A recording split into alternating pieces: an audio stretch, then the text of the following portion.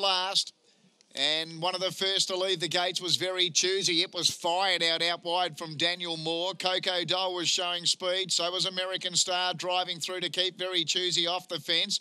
Evil Dreams went to third now around Coco Dole. In that group as well was Vidora with Counter Pulse. Back on the inside, Miss Gunpowder. She's starting to drive up behind these leaders now as well. Settling well back was Super Cash with Don't Doubt Mama. American Star had the lead. Leads Very Choosy second. Evil Dreams was going up wider.